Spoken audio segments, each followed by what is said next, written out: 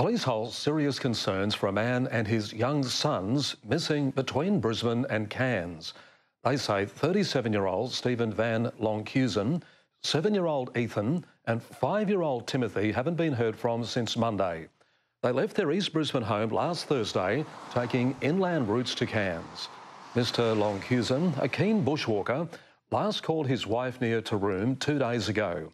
But police say it's out of character for them not to make regular contact with family. Stephen is a terrific dad and family man, and there doesn't seem to be any sort of real issues there at all.